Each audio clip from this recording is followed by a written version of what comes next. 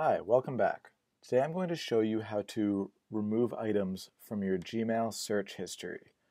This can be useful because all of your recently searched items, or any past searched items in Gmail, will come up as suggestions. And depending on who's looking over your shoulder or just what you don't want to see anymore, you may not want those as suggestions anymore. So, for example, if I were searching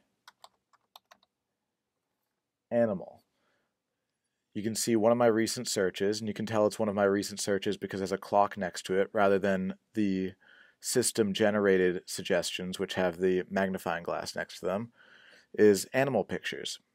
So if I don't want animal pictures to come up as a suggestion anymore while I'm searching in Gmail, I just click this little X next to it,